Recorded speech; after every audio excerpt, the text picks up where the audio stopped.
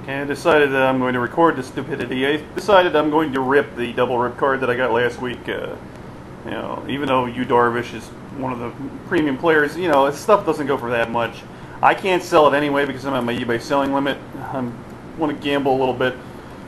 The chances I make money ripping this thing are next to none, but it's just like any other box I buy. So I think if I were to leave it sealed, I would only get about $250 for it. So, because you know the Ginter and the Cano are only selling for like $4. I don't think the Darvish or the Rue cards go for very much. So I'm going to rip it. I'm going to rip the Rue half first.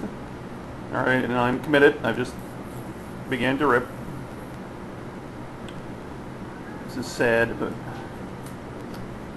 maybe I will get something nice.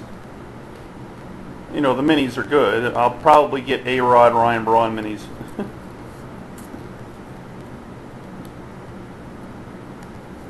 Oh, sweet! I did not get a... Okay, I think I made a good decision. I'm getting so many red autographs. This is kind of great. I got a Kevin Harvick red autograph. 1 out of 10. Okay, I don't think that's that great, but you could have done a lot worse. And I got the Yu Darvish half the rip. Woo! Well, that's my third red autograph in like 8 boxes. I got the Nick Saban and I got the Jorgensen Profer. So okay. So I'm already not unhappy. All right.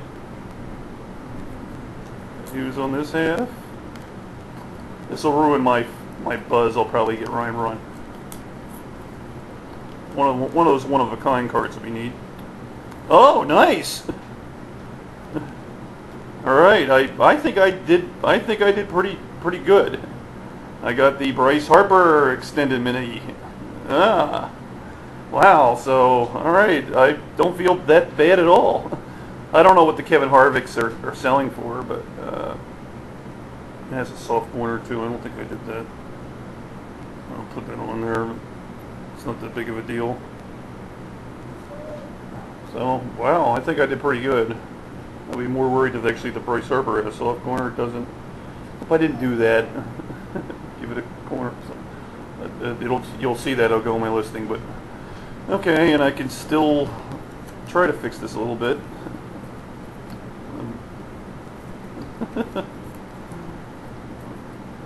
So it's my third red autograph, and I'm pretty happy. It doesn't look that horrible if I put it in a penny sleeve. It doesn't look like I tore it to ribbons.